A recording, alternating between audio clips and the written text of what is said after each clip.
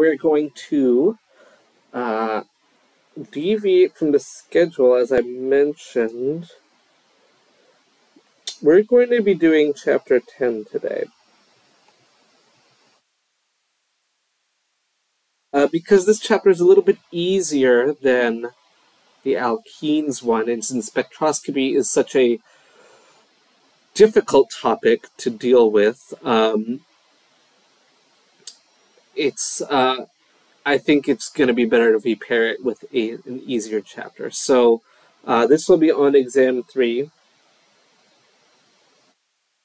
just like spectroscopy will be. So we're moving the alkenes a little bit differently. All right, so let's go ahead and get started. It's not too bad of a chapter. There's really only one reaction, we'll say, and it's there's just many different types of that same reaction we can have. So we're going to see that radicals, as we might remember, are unpaired electrons.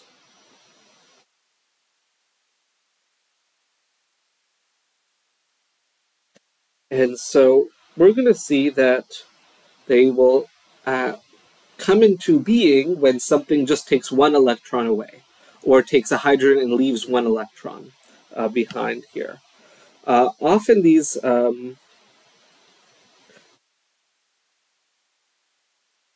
will react to make new radicals.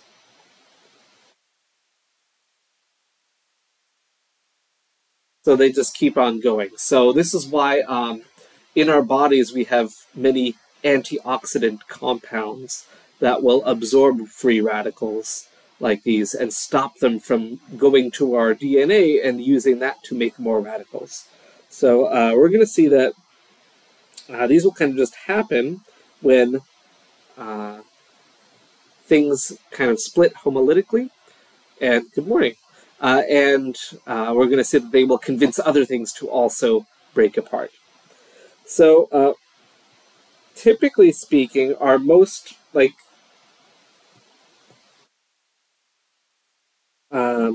basic one, all right, that's F for iodine, is what's called homolytic cleavage. This is the first way to get radicals. So homolytic means the same splitting. So they are going to split such that we end up with, technically we have already some lone pairs on these, right? We are going to use single-headed arrows to indicate the flow of radical electrons. So notice we have a radical here. It's unpaired.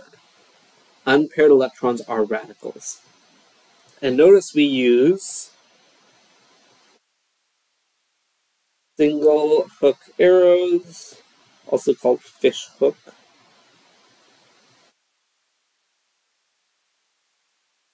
So this sort of arrow means 2 electrons, like a lone pair or something. Something like this means 1 electron. So when we're talking about mechanism arrows. So if we're using a double-headed arrow, that tells us 2 electrons are moving. If we use a single one, that's telling us that 1 electron is moving. And we're going to see here that's why we've used single arrows, single-headed arrows for this homolytic cleavage example, where we're going to be making 2 radicals. We have 2, whatever halogen these happen to be, chlorines or whatever, chlorine radicals, bromine radicals. We've taken their single bond between them, and we've split it equally. So that single bond was 2 electrons. If we split it equally, 1 electron goes to each one, and we now have 2 species with unpaired electrons. And so those will be able to react later. We're going to see that we're going to have a number of different types of reactions that radicals will do, like kind of normal things they'll do. They will take protons away, they'll take halogens away, and they can couple things together. We'll see all the different kinds of things radicals will do. Just like before we talked about mechanisms, we talked about nucleophilic attack, loss of a leaving group, we had kind of mechanisms. We're going to have radical mechanisms as well. So let's go ahead and take a look at stability of radicals before we do that.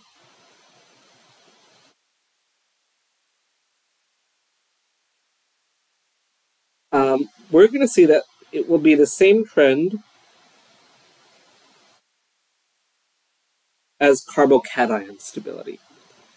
So thankfully for us, those two are exactly the same. We're going to see that methyl and vinyl radicals will be our least stable.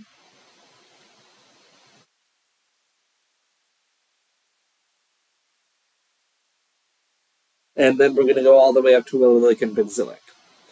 And so these are the least stable radicals, and these are the most stable. Most stable, let's try that again. Most stable. This is benzylic. This is allylic.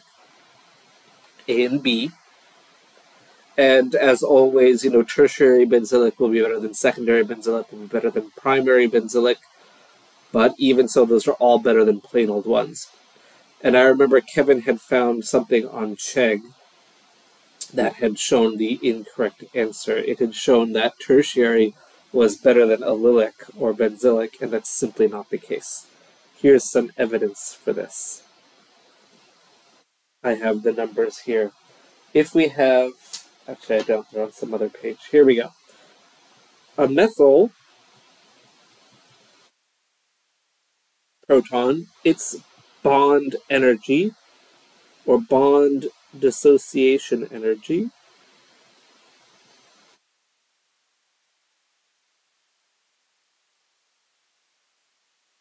for this bond here, the CH bond that would need to be broken in order to form a radical, we're looking at 435 kilojoules per mole. Vinyl's on a different page. So let me go grab that. I have the number on that one. Vinylic ones are 464, so even worse.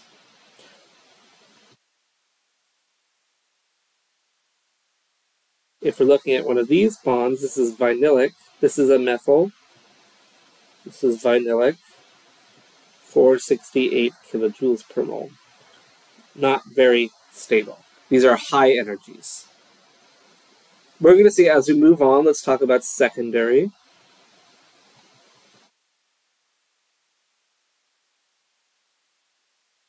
Or rather primary, I guess we have to do that one first. This is a primary one. The bond dissociation energy is about 410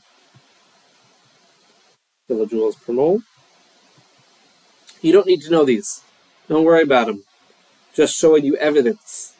So as these bond energies get lower, it's easier to break them because you end up with a more stable radical. If we have a secondary one,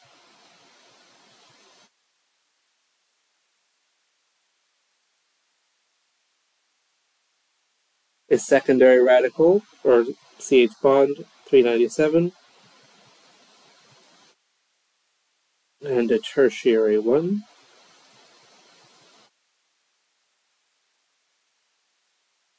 Again, looking at the same bond,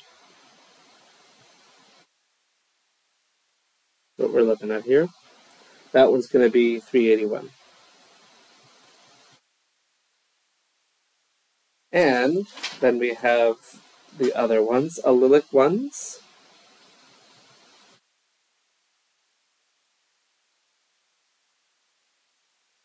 So this is even primary allylic. Any one of these,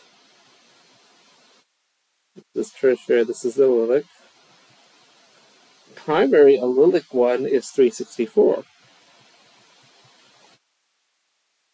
So take that, Chegg. Boom.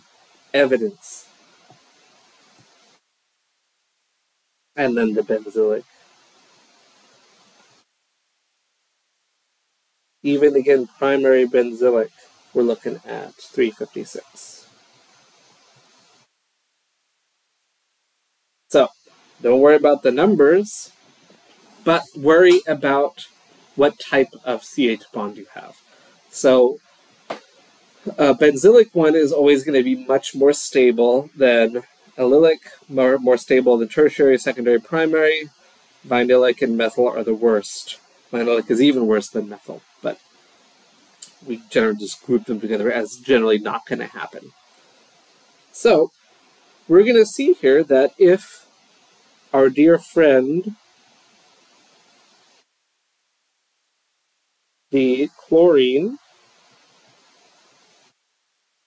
radical from before, I guess we had X radicals, what this might do is it might grab a proton. And how the arrows are going to look,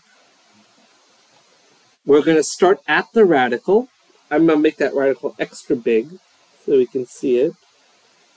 We're going to start at the radical, and what's going to happen for this sort of mechanism, arrow, is we're going to take the bond between the H and the carbon and split that.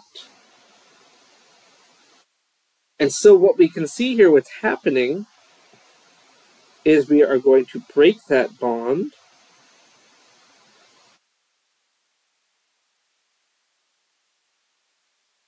We have now a radical here. We've broken that single bond to H. And now we've made a new bond between H and Cl.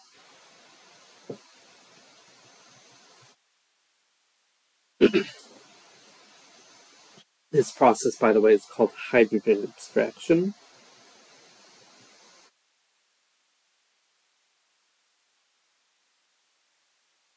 That would be an example of that type of mechanism, arrow. Pretty common for radicals to do. So if we go ahead and look at this, we see, again, we have a radical from chlorine kind of grabbing the hydrogen. So one of the bonds from the CH, or one of the electrons from the CH bond, goes to pair with the chlorine. Only needs one electron because it already has one, so it just needs one more, leaving one extra electron, which now is just going to chill on that carbon. And because it's benzylic, it's more stable. So this reaction happens fairly quickly. And so, what we can do next with this, for example, if we go ahead and find another chlorine molecule, we can go ahead and react with that. We're going to see that all sorts of fun stuff can happen with radicals. Yeah, it just sits on top.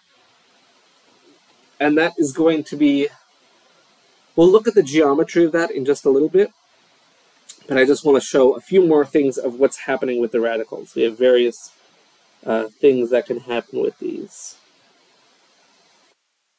So what can happen now is that radical can go find something else to mess with. And the idea here is that radicals will just react with whatever.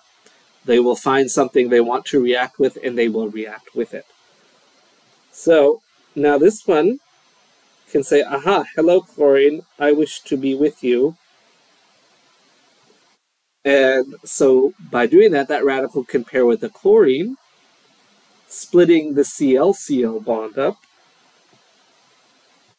which produces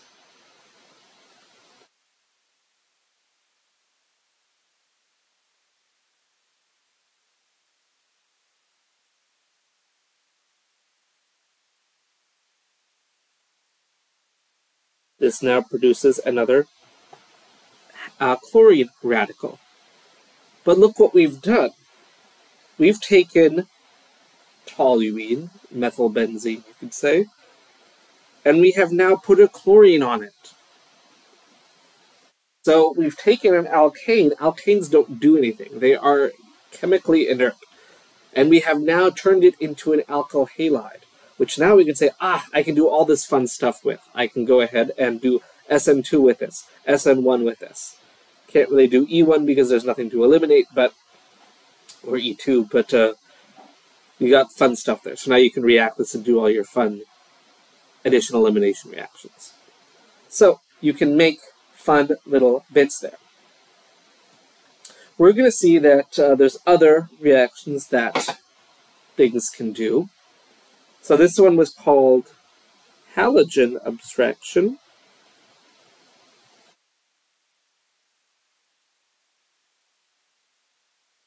Previously we had hydrogen abstraction. We broke a CH bond and grabbed a hydrogen with our radical. This time our radical is grabbing a halogen. It is grabbing a chlorine. Let's see, what else can we do? There's two more kind of less common ones that we're going to see, but we'll take a look at an allylic example here.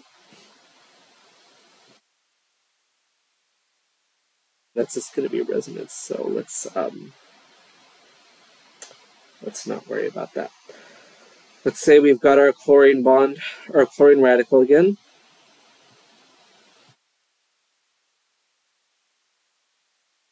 We can interact with a pi bond as well.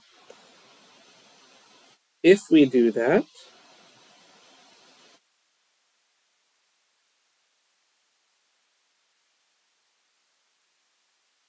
well, in this case, it doesn't really matter which one we put it on, but the arrows here are showing us that we're going to have one electron from this pi bond attacking the chlorine, and the other electron goes onto the carbon. So that one's going to end up sitting this radical here, and we will have made a bond to the chlorine.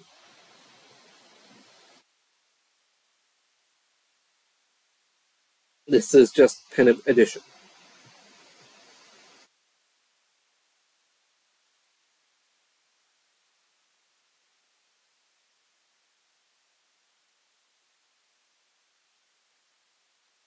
If we feel like it, we can do the opposite. We can go ahead and say, aha, hello, halogen. I'm going to now close back down again because I don't like you here. You can kick it out, reforming this. Just reverse of the reaction above. This one is elimination.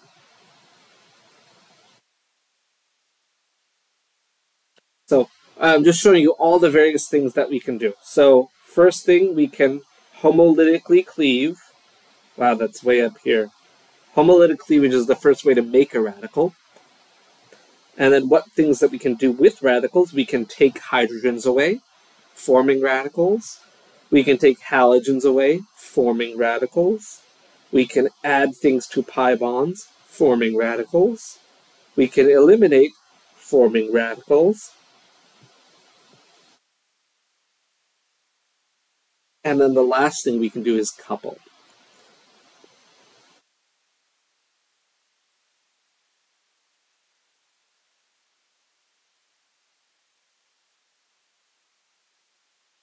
Two radicals put together, you can couple them.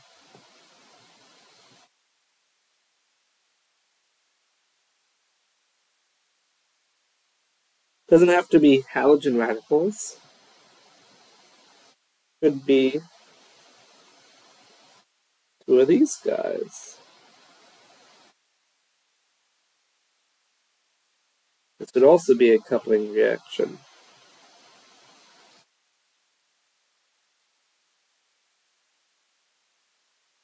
We'll fix that arrow. This would be a coupling reaction as well.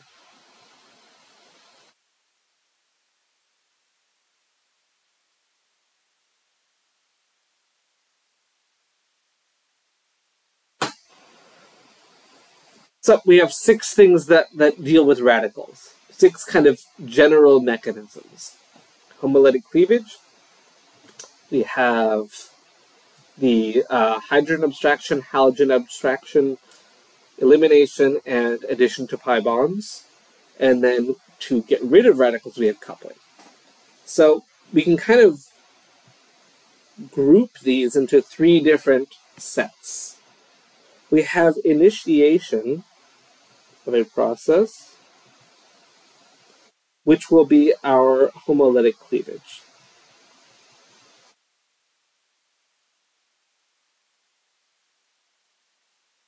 Usually use light or heat to get this to happen.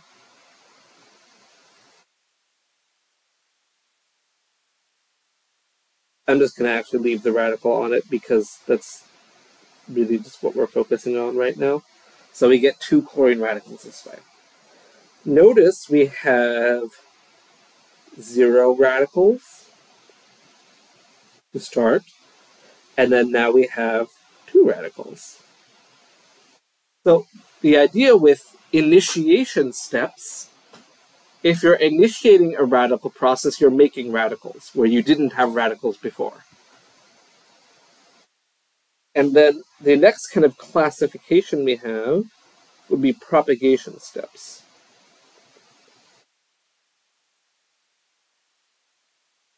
These we're going to have 4 different ones on. We're going to have our hydrogen or halogen abstraction and our addition to pi bonds or elimination.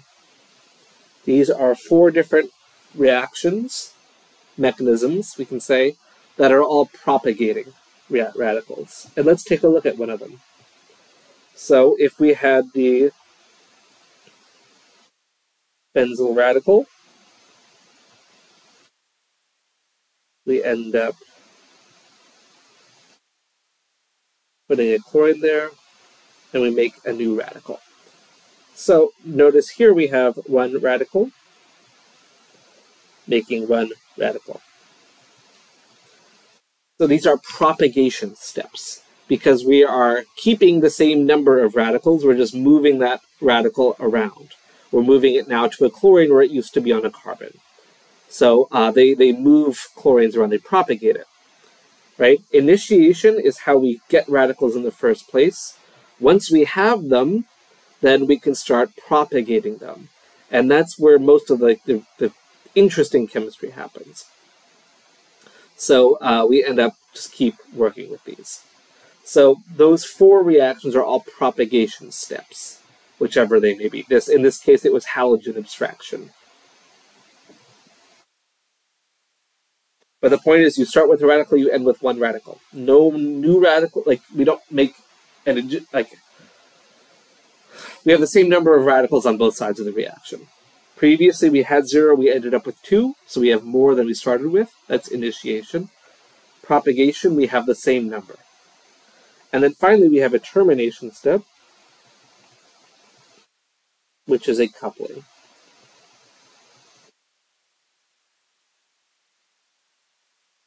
And I'll just say we have this.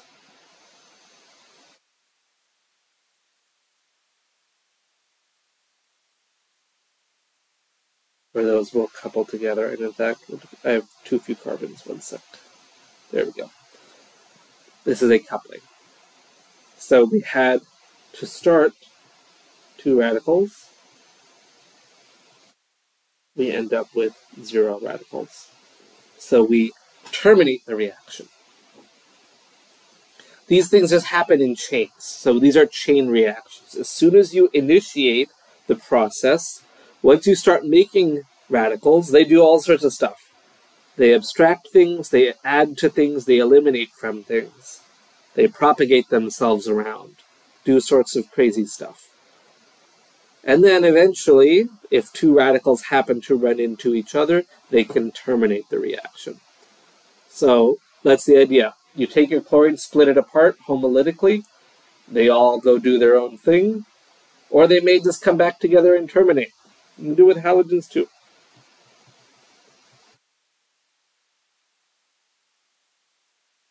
taking two chlorine radicals, turn them into a chlorine molecule, Cl2. So these are kind of the 6 different mechanisms that we're going to have with these. All right, so any questions on any of those? So it's just like the mechanisms we had before where we classified different arrow types as nucleophilic attack, proton abstraction. What else did we do? Loss of a leaving group, and then rearrangements, right? So here we have homolytic cleavage, halogen or hydrogen abstraction, 2 different ones there. Addition to a pi bond or elimination to make a pi bond, 2 more there, and then coupling. Those are 6 different mechanisms, we can say. And we'll look at some reactions of these. So those are the things radicals do. We can talk a little bit more about other things radicals do. This is a big one right here.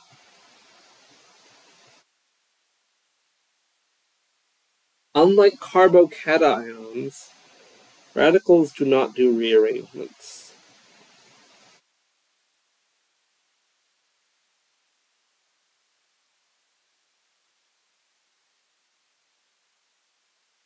Only resonance.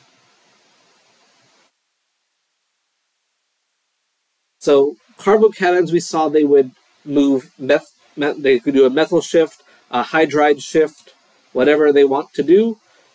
Carbocations will do it to make themselves more stable, ring expansions. Whatever. Radicals don't do that. Radicals, once they're there, they're stuck there until they react. So they can resonate, though, but they can't really do anything else. So if you have your benzyl radical, it can resonate into the ring, no problem. Your allylic one can resonate as well.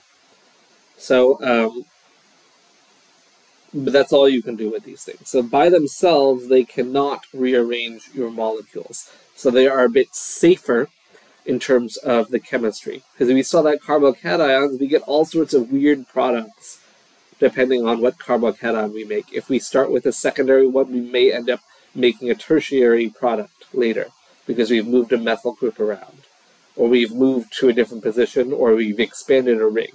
Like, very drastic things can happen with carbocations, but radicals don't do that. So, lucky us. Geometry-wise,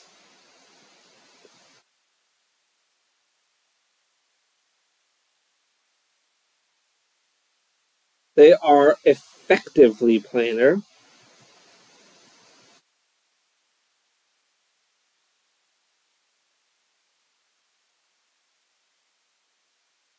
If we consider this all in a plane,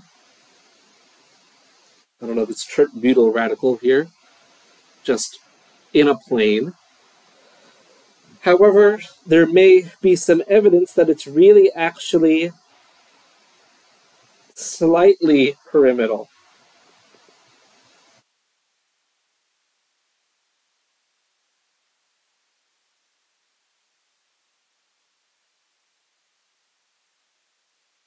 But that's rapidly inverting, so it's going up and down.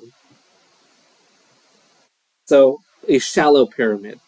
So, but it's effectively planar. So it may be a very slightly raised pyramid. So here's, let's see, flat, planar, here. If it's a shallow pyramid, it might look something like this. That's rapidly going like up and down. Overall, it's pretty much a plane. So these things effectively are sp2, which means when we add to radicals, we can add from either side. And so we're typically going to end up with a racemic mixture of stuff when we react radicals. If we were to take this dude, do some radical stuff with it, give it a little bit of light,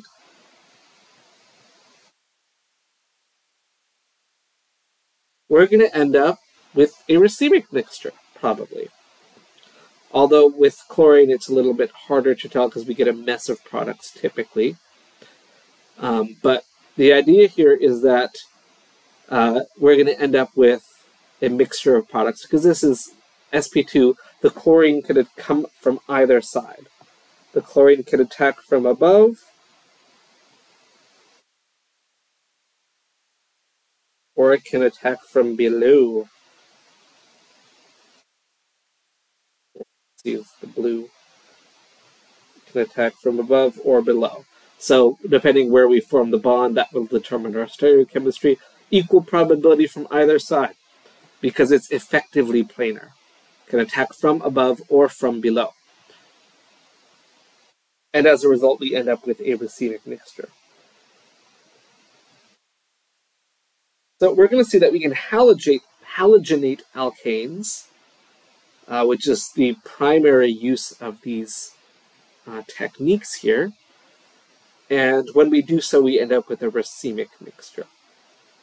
So just keep that in mind for stereochemistry purposes. All right, so that's the idea.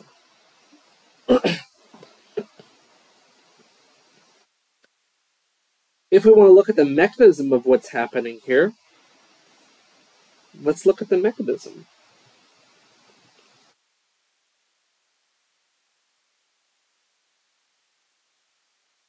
Of this kind of reaction.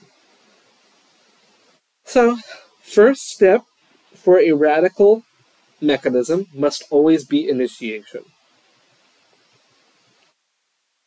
And with that, since we're using halogens, that's our typical starting material, the mechanism for that starts with homolytic cleavage. So we are going to use that UV light. It's going to give us enough energy to split this molecule into two radicals.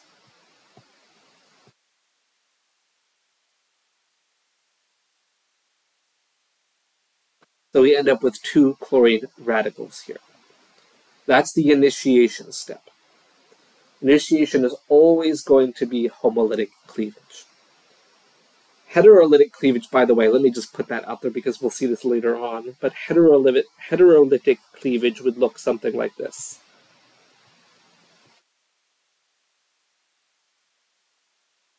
It would be both electrons go just to one of them,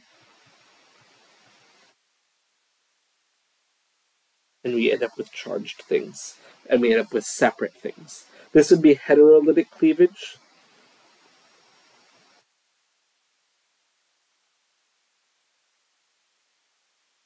This is not a radical process. This is something we'll see later on. But since we're talking about homolytic cleavage, cleaving equally, which gives us two neutral radicals, heterolytic cleavage, on the other hand, will give you ions. Homolytic cleavage gives you radicals. Heterolytic cleavage gives you ions. So keep that in mind. So not something we're going to see in this, but just putting that out there. So we've made our radicals. Now we're going to propagate them. So just note we do not get heterolytic cleavage here, only homolytic cleavage. With this, we're going to now propagate them. And since our goal is to chlorinate that position for this particular molecule, we're going to want to take a look at it. It's got two hydrogens now. One of those is going to be removed, right? We're replacing one of those hydrogens with a chlorine in our final molecule. So, the first step of our propagation is we're going to go ahead and steal a hydrogen. This is a propagation step, so we should end up with a radical, and there it is. We make HCl. Remember, this here is hydrogen abstraction.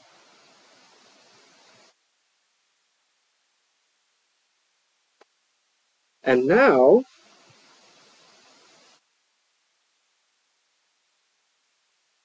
this radical, I'm going to just do it directly, we'll see its good friend chlorine nearby, and it's going to then attack that one. So we're going to end up forming a bond between chlorine and carbon.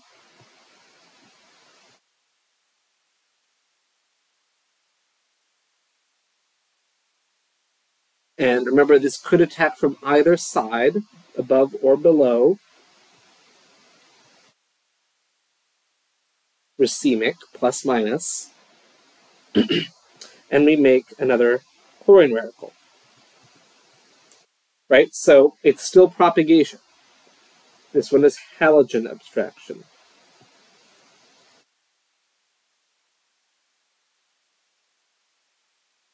So we have made our product of interest. We have made our product in the propagation steps. And now we will need to terminate our reaction because we can't just leave radicals around. So the last step in the mechanism is going to be termination. And typically here we have a couple of options. We have more of these things, finding some of these things. That's very descriptive, right? We have the butane radical and the chlorine radical. We could have two butane radicals, or we could have two chlorine radicals. All three of these will be termination steps. And so we do end up with some weird products.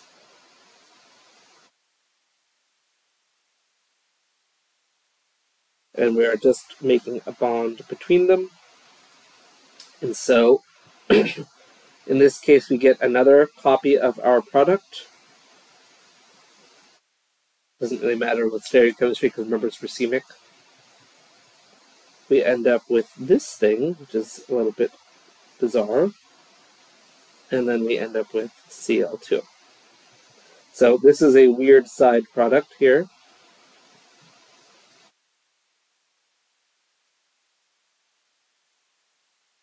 And so that's kind of a side product of this reaction. And this was kind of already present, the chlorine, and then we have more of our ideal product.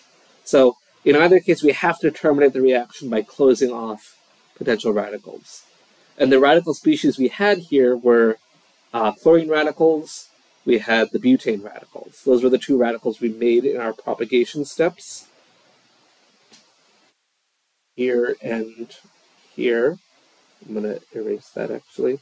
Those were the two radicals we made, so we have to terminate them. And either that's going to be them coming together, two of the same things coming together, or the separate things coming together. And so we'll end up with our product. So that's the mechanism for this. So we make the radical first using homolytic cleavage, not heterolytic cleavage. Homolytic cleavage gives us radicals. Those radicals can then abstract a hydrogen from our butane. Excuse me.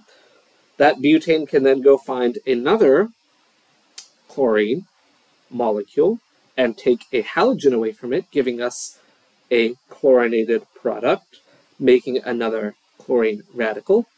Notice, importantly, it doesn't just find a chlorine radical because that would be a termination step. It's important that when we show radical mechanisms, that we distinguish our initiation, our propagation, and our termination steps. So we have to have three categories of things happening here. All right, and then so our termination steps, we could get our product again. We could couple two butane radicals, or we could couple two chlorine radicals. So whichever one we end up making.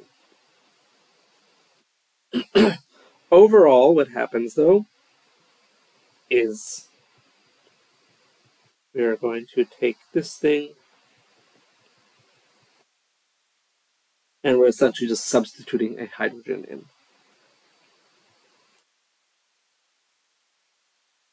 But in reality, we'll also get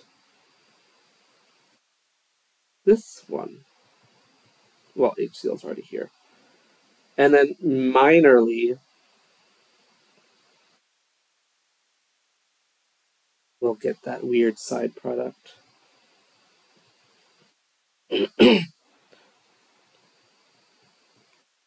In homework and exams and stuff, you don't have to include this. But technically, that's another thing we're going to make. So we end up chlorinating either the secondary position or the primary position. We also make HCl as a byproduct of this. Again, we needed a little bit of light to get the homolytic cleavage to happen. And so we're going to see that here.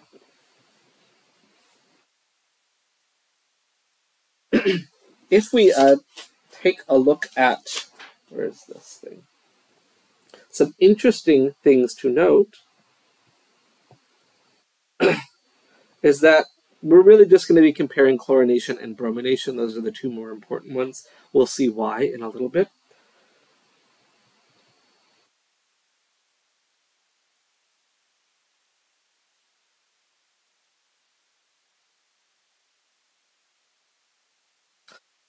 We're going to see that, notice in this example, we have chlorine that could add to the secondary position or to the primary position on this butane. So we end up with two different chlorinated products. And so, how do we know which one we're going to end up getting? Well, this depends on the radical stability. For chlorination and bromination, we're going to see that they have different selectivities. And I have them here. Ratio-wise, this is the ratio you get of products when you do these sorts of reactions. And for bromine, I'm going to put that one out as well. We see here that bromine, look at these ratios, much higher ratios.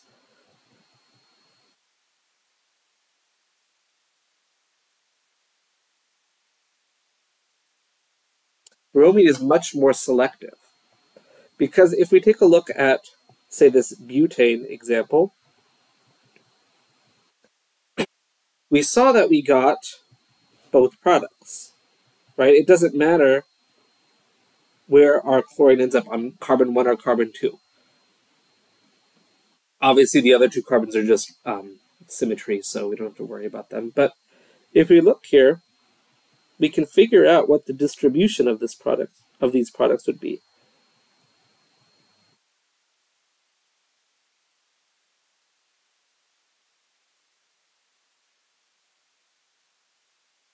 If we want to consider what the distribution is going to be, we have 4 hydrogens that could be abstracted, leading us to the secondary product, and we have 6 hydrogens that could lead us to the primary product. And so if we use these regiochemical outcomes, these are statistical probabilities of each position, we can see what the distribution is going to be. In this case, we have 6 hydrogens that would be primary, and we have 4 hydrogens that are secondary. And so the product ratio that we get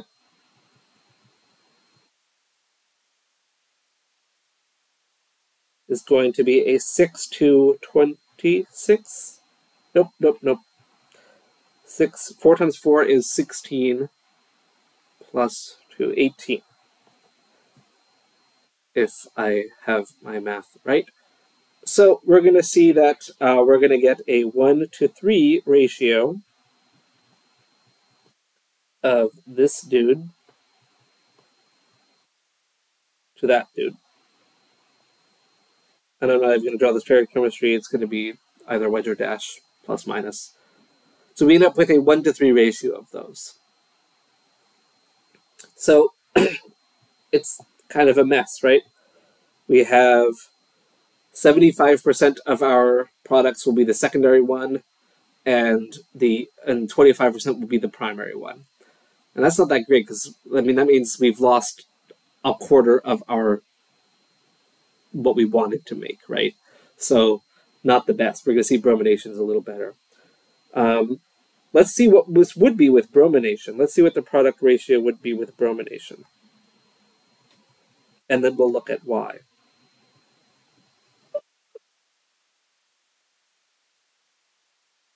So, two options here. Again, we have 6 primary hydrogens and 4 secondary hydrogens. For bromine, it's a 1:82 ratio. That's expected. And so we see a 6 to 4 times 8, 32, 328 ratio, which is, I don't know, quite high. But would we end up with like 2% this guy? 98% this guy? Quite a bit better, isn't it? Bromine is much more selective as to where it's going to end up. And so with this, we see that we had, with the chlorine, we had 25% this and 75% this, 3-to-1 ratio. And this we have a 6 to 300 ratio, roughly 2%, a little bit less actually. So more than 98% we're going to get the secondary one. And if we look at tertiary substrates, so let's say we have T-butane rather.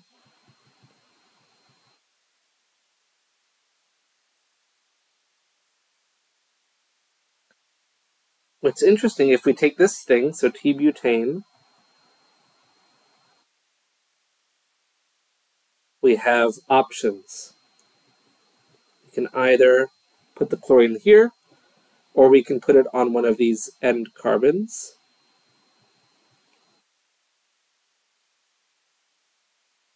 We get 2 products again. If we see the ratio, we have 9 hydrogens that are primary, and we have 1 hydrogen that is tertiary. If we go ahead and take a look at these numbers you will want to know, by the way. Don't memorize them, but like write them down on a post-it note and stick it on your wall. So we have a 5.1 for tertiary and a 1.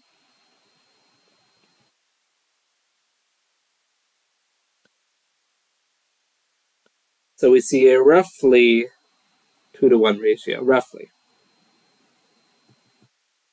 And so we're going to end up with actually more of this product here. We're going to get roughly, I don't know, 66% this, 33% this. Roughly. I don't want to do the math, but it's roughly 2-to-1, right? 9 to 5, almost. It's 1.8, right? It's almost 2-to-1. But as a result, we get, that's the rough distribution we get. If we look at bromination, on the other hand,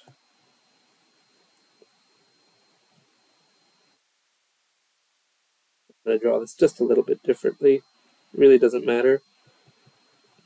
It's all symmetrical, or it's all rotational.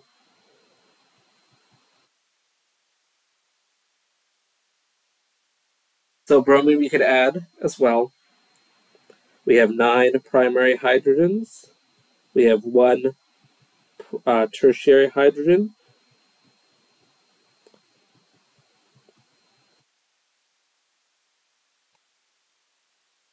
It's a 9 to 1600 ratio, meaning we don't get that.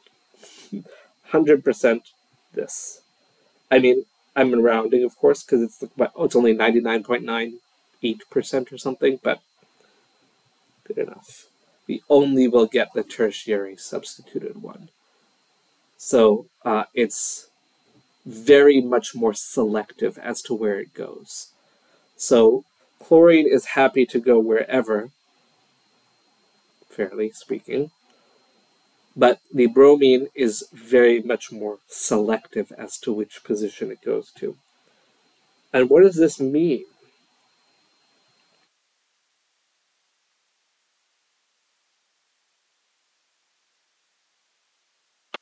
what does this mean? What does this actually tell us? What does this experimental evidence show us about what's happening here? Well, it tells us that because tertiary is the only product or bromination, that it's all about the stability of this. It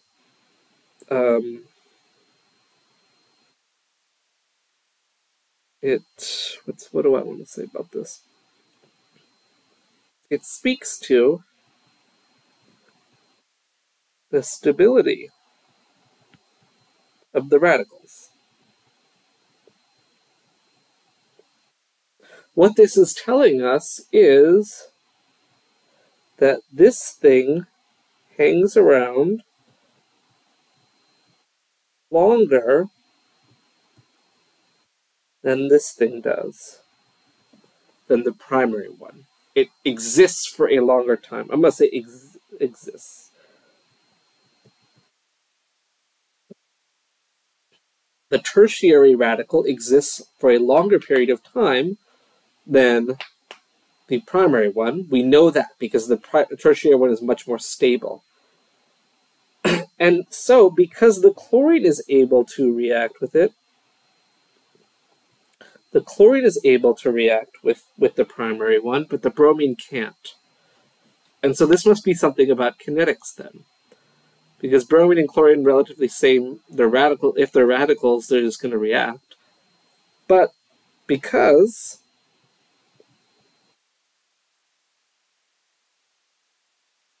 can react with the primary radical, it must react more quickly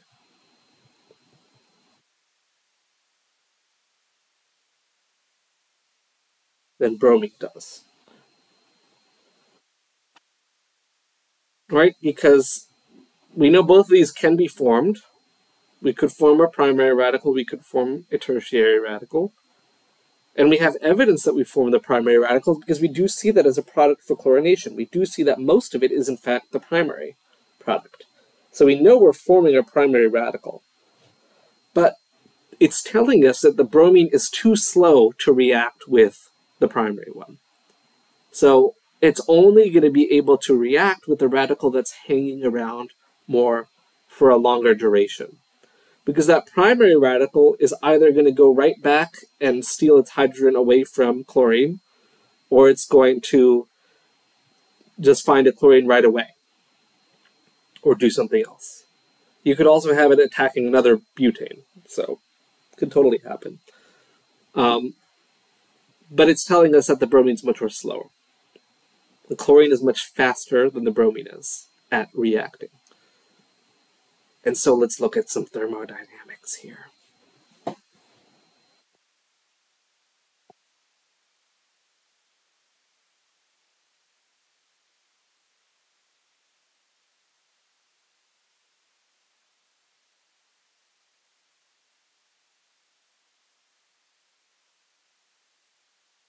All right, let's take a look at some thermodynamics. So, first things first, y'all thought we were done with this. Thankfully, though, we will see it can be relatively easier to talk about. So, if we're looking at the thermodynamics of this process, we're taking, or bromine, or whatever, any of these, they're all going to have the same idea.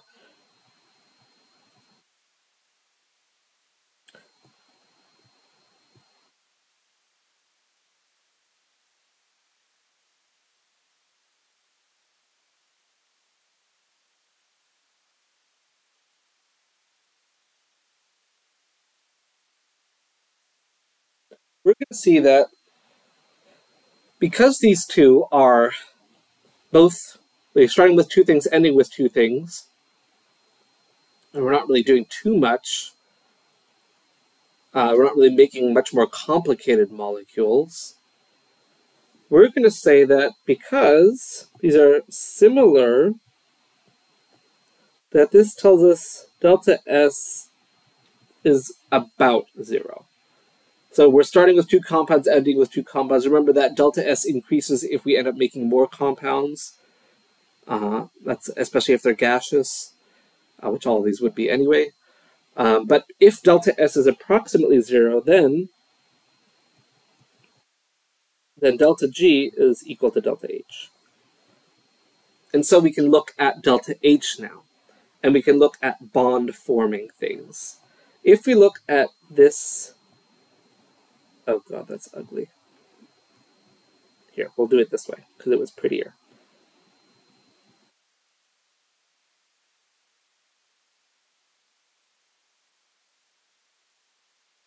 If we're comparing these, and let's go ahead and take a look at the other one as well. Actually, I'm going to just put both products. No, I won't. Okay.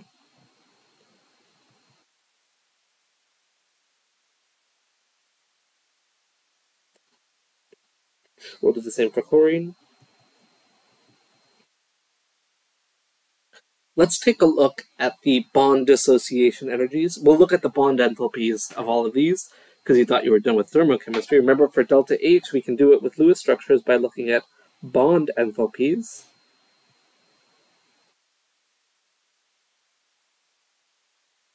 Let's go ahead, and I have the numbers for those around here somewhere. I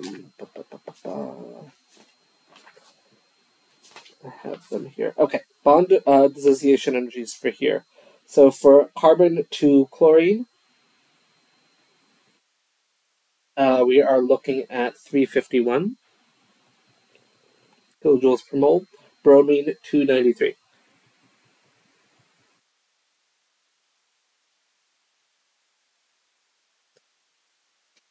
All right, and we remember that we looked at the bond dissociation energies earlier for some of these hydrogens. We saw that the tertiary one, where was the tertiary one?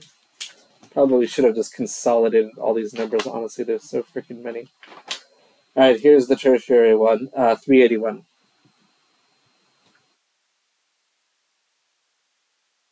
And the primary one was 435.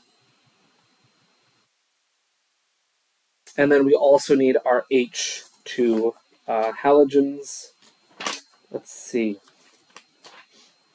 Okay, I promise we'll have all these written out here.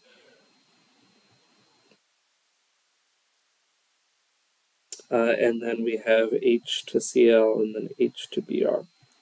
And we're going to calculate the delta H of these, and so we're going to see what's going to happen.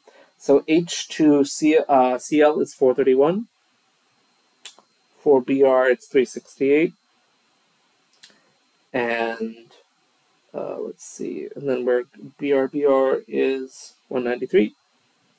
Cl is 243. All right, so remember that when we are doing delta H for these, we're always going to have bonds breaking and bonds forming, right? So remember that delta H for bonds breaking is always positive. These are values for breaking bonds. Delta H for bonds being formed is going to be the -1. It's always endothermic to break a bond. It's the same value exothermically to make a bond. So if we're going to go ahead and see these, remember that if we're going to take a look at these, we can see for the first one, let's take a look at the tertiary carbon with chlorine. Remember that what's going to really happen here is we're making Cl, or we're using Cl2.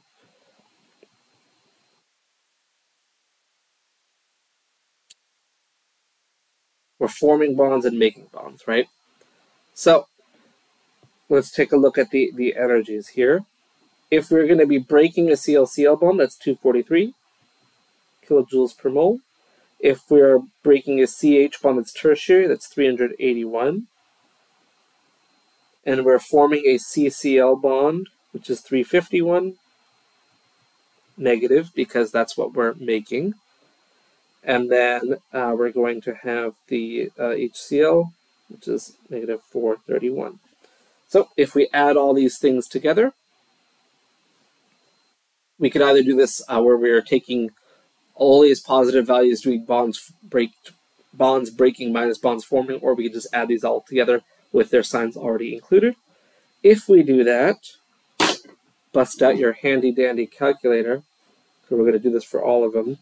381 plus 243 minus 351 minus 431. We get delta H is negative 158 kilojoules per mole. And since delta G equals delta H, this is an exergonic or spontaneous reaction. So we can fix that. So nicely exergonic reaction. If we do this with the primary one instead, for the primary one we just have a higher when we have 435 instead. So plus 435 minus 381. I'm just going to do that. For the primary one,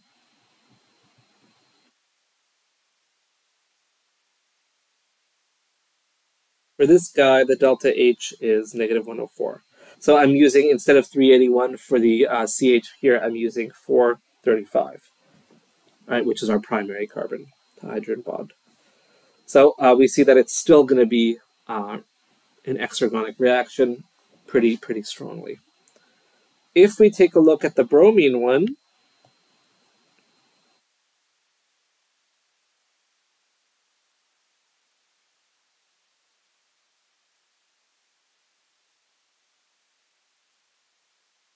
let's take a look at this. So we've got 381 here. BR is 193. HBr, 368, negative. And then CBr is negative 293. So let's go ahead and do this math here. 381 plus 193 minus 368 minus 293, we get negative 87.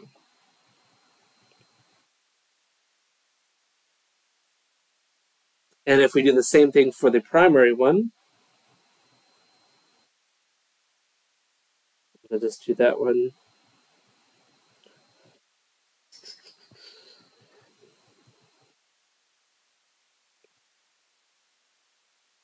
Okay. So everything's the same here except this number jumps to 435. Everything else stays the same, 193 minus 368 minus 293. You can do that math. Negative 435, I'm sorry, positive 435 plus 193 minus 368 minus 293. We get for this negative 33.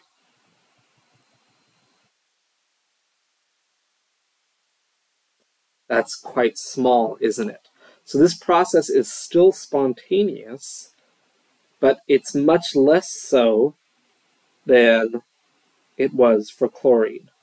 So chlorine, they were both, in fact, higher, or more exothermic, more exergonic than the bromine ones were. And so we have a thermodynamic reason that this is less likely to happen as we go on. These are our delta H values for these reactions. We see here that chlorination is much more energetically favorable in either case. So it's going to happen more quickly because it's got less of an energy gap to overcome. We're going to see that the bromination one, we have a bigger energy gap to overcome. And if we try to take a look at the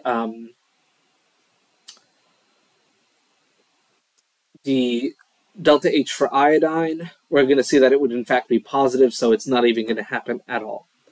So if we tried to do it iodination, we'll put the fluorination, too reactive, explodes. We don't do fluorination. Iodination will be non-spontaneous. We'll see that the delta G will be greater than 0 for this. If you try to do the math, we're going to see that we're not going to get iodination to happen at all. So this tells us stuff about the speed of the reaction as well. So if we're going to see the chlorination,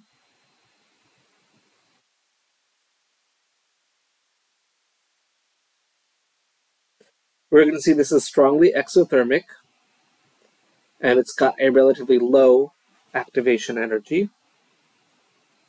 For bromination, it's quite a different reaction coordinate. We have quite a much higher one, and we end up with a slightly less exothermic reaction, right? We saw the chlorination was much more exothermic than the bromination was. Delta H here would be whichever, what was it, negative 33, we'll say. We'll do the primary one. The delta H here for primary was what, negative 104 for the chlorination product. And so we're going to see here that the activation energies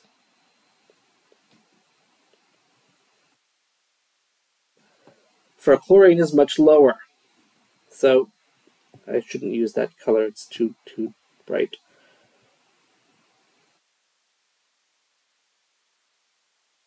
Remember, activation energy is the barrier you have to overcome to get your reaction to happen.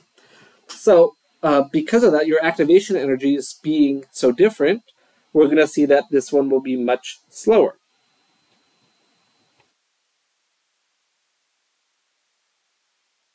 Or you need high temperatures to make it to happen. So you've got to give it more energy there. All right, so I hope I drew this correctly. No, it's not obvious. I'm going to redraw this one a little bit, just a little bit to make it a little bit more obvious. So I'm going to keep that. That's not obvious enough. Okay, let's try this again. There we go. So we're going to see here that our first step in the reactions are going to look differently as well. We're going to see that when we have chlorine and hydrogen interacting versus bromine and hydrogen interacting, if you remember that Hammond postulate idea we talked about way back when, if the first step for chlorination is exothermic, remember, exothermic ones mean your transition state will resemble your reactants.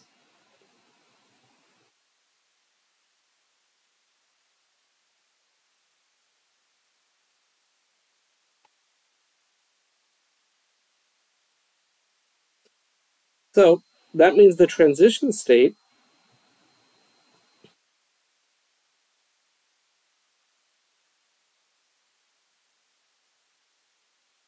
and here's our radical. That bond between carbon or hydrogen and chlorine is just beginning to form in the transition state in between these two.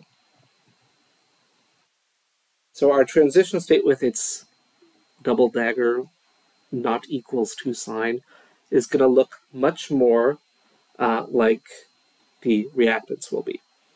And for bromine, because that we see that the intermediate, these aren't my normal colors, there we go. The intermediate here is much higher in energy for the bromination. And we're going to see that the transition state for this process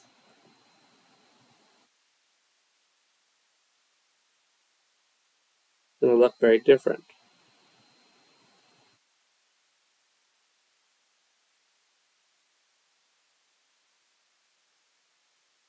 We see here that the bond is barely broken, and the HCl part is not even formed yet.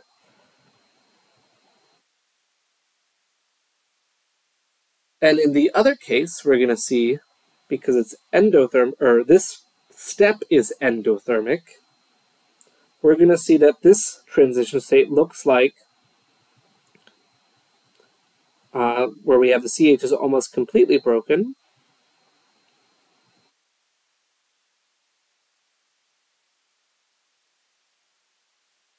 And the HBr bond is almost formed.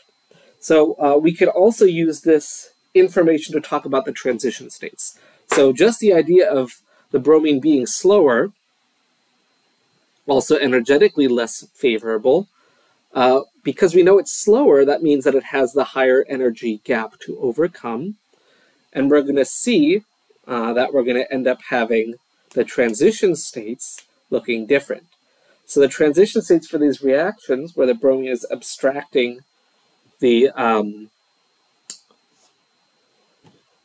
hydrogen, we have to consider, is this transition going to happen more easily or more difficultly, dare I say, in a primary or tertiary case. So by the time that this reaction is overcoming its hump, the barrier to stop it from happening, the chlorination one, it still looks like the reactants. So there almost is not even a radical here. And so as a result, chlorine is less specific because our transition state is the reactants almost. And so because the transition state doesn't have a strong radical, it's kind of happier. Dare I say that? Whereas the transition state for the bromine, this is almost a radical.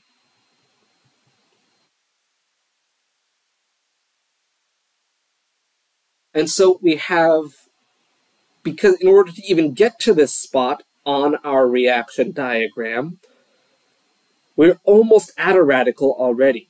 So we need that radical to be much more stable than the radical in the transition state for chlorination. That's the point of all this stuff. So this needs to be a more stable radical than is necessary for chlorination. Because the chlorination one, it resembles the reactants. And the reactants is not a radical. The intermediate's the radical. With this one, with the bromination, it resembles the product, which is your intermediate. And so your transition state needs to be stabilized. So the best way to do that is make sure that it's going to be the most stable radical you can form. So as a result, the bromine is going to have that 1600, statistical preference for having the tertiary one. So just knowing this, we have a lot of information about kinetics, which tells us all about the mechanisms. So that's why the bromine will selectively prefer to be on the tertiary position. And again, a secondary better than a primary. So 1 to 82 to 1600. That's the ratio we're looking at. So much, much more defined in our bromination example. Whereas the chlorination, it's like, okay, whatever. Transition state's kind of just the plain old reactants anyway. The radical's not going to exist for very long, so not a problem. All right, so that's the idea here. So how's that looking? The whole point of all this, by the way, was just to show you why we have these preferences. So that's why chlorination is less selective than bromination is. Fluorination even more reactive, barely even has a preference for one over the other. So, questions on this?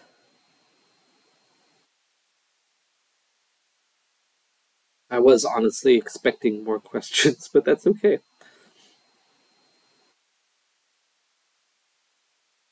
Talk about more of these things later.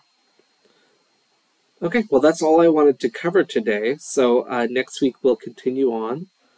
It's a short chapter, so we just have a few more things left to talk about, and then we'll go from there. So one more thing, though, just so we are aware, I will try and grade your exams by Friday. The reason for that is because Saturday is the drop deadline, I think. Or is it Friday? I will double check. If it's Friday, I will try and have them graded as early on Friday as possible. And because I want you to have as much information as is necessary if you're going to determine if you need to drop the class or not. So it's the decision, of course, will be yours. You can talk to me about it if you need to. If you are particularly considering dropping, shoot me a message, and I will try and put priority on grading yours first so that you have as much time as possible to make that determination. Because I believe it is actually Friday the 29th. I remember seeing that as the date. So we'll make sure that we get there. All right. And otherwise, we'll go from there. So, of course, your grades are going to potentially be lower based on what happened on exam 1, right? So if you're thinking about dropping, let me know. I'll try and grade yours first. Sorry if you got like an A on the first exam. I'm probably going to grade yours last because you're probably not thinking about dropping. So just want to give that information out there. So just remember that deadline is coming up very soon. So if you need to drop the class because it's too much work or whatever it may be, got to make that decision very soon. Okay? So talk to me, let me know, and we'll go from there. All right. So that's all I wanted to cover today. So we're good. So I will go ahead and upload this, and then we'll be good. All right. Awesome. Take care then. Enjoy your weekend. Study well. Do your spectroscopy. Don't forget about that. This Friday is not probably an option, but next Friday we can do some spec review and go through some problems that are driving you guys nuts. But I do recommend that y'all work together on these. Share your findings in Discord. Oh, I have to flip this sideways to post the notes. So make sure you're doing that as well. So definitely a good idea to collaborate on the spectroscopy aspect because that's going to be the majority of exam 3. So beware of that, okay? So that's the idea. Okay, so that's posted. Alrighty. So have fun. We'll go on to that. All right. See you guys next time.